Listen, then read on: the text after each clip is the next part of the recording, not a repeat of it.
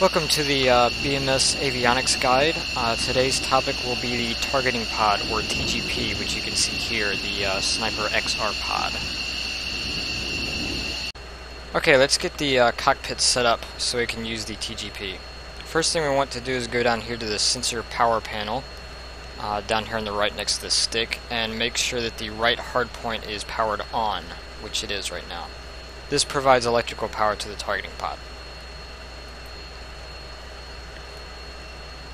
Now go into the air-to-ground master mode, and I have the FCR here on my left MFD, and we want to put the TGP on the right MFD.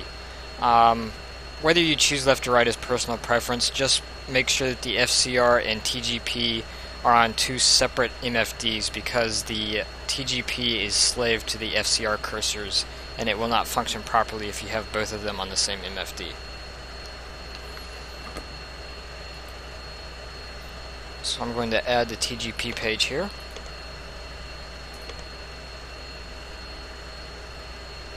OSB 1 up here, standby, indicates that the TGP is currently in standby mode. To turn it on, simply click this OSB and it will take you to a menu, and air to ground mode is here on the right, OSB number 6, so click that. Now the targeting pod is on, however it says not timed out. It takes a period of time to warm up before a picture actually appears, and you're not really going to need the picture until you're in the air anyway. Okay, so I have the TGP called up here and the FCR on our target area. As you can see, the TGP is slave to the FCR cursors when the FCR is SOI. And of course, designated target on the FCR will point the TGP at that target. Now when we make the TGP SOI, you'll notice that the cursors will not move. It is kind of stuck on that point. To manipulate the cursors, you have to TMS up to go into area track mode, and then you can slew the TGP around the target area. OSB 3 here, it says wide, 1.0x, this is your zoom. You have up to 4 times zoom in wide, and that's controlled by the range knob. And if you click this OSB or the pinky switch, it will go into narrow, which also has up to 4 times zoom, again controlled by the range knob. TMS left will switch between white hot and black hot. So hot objects in white hot will appear as white, and they will appear as black in black hot. This can also be changed by OSB 6 here.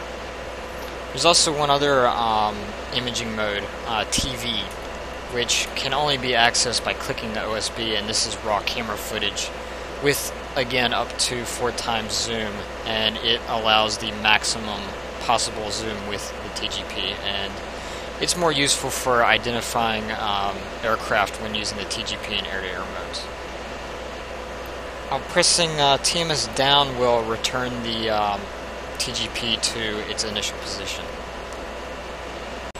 Now, there is one more tracking mode, and this is point mode.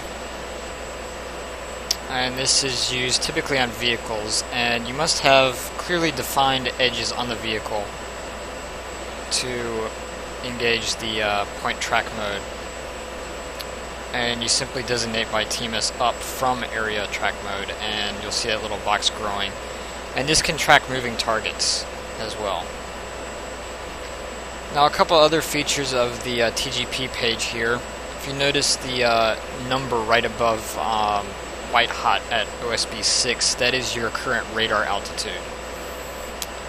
And down at the bottom here, right above the SMS OSB, is your master arm state. Right now it is in SIM.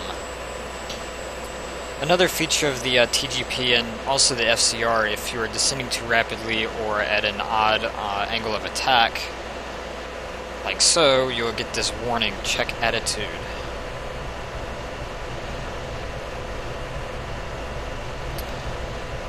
And again, another piece of symbology here in the HUD, mask next to the FPM. This indicates that the picture from the targeting pod is currently masked or blocked by part of the airframe. And that's when the mask is solid. When it is flashing, let's see if we can get it to flash here. Yeah, there we go. When it flashes, it indicates that you are either moving into a masking situation or out of a masking situation, and right there it was moving out of a masking situation. So now there should be a clear view on the targeting pod, which there is.